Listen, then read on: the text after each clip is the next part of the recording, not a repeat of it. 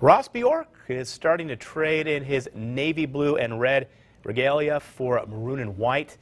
Bjork was officially introduced as Texas A&M's athletic director this afternoon in College Station. Former Aggie head football coach R.C. Slocum is serving as Texas A&M's interim AD until Bjork completely transitions from Oxford to College Station on July 8th.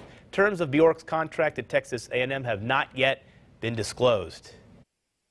Sometimes the AD doesn't have to do everything. You know, at a place like Western Kentucky, the AD has to do everything. When we were building it at Ole Miss, you know, we were pretty much building a modern athletic department from scratch.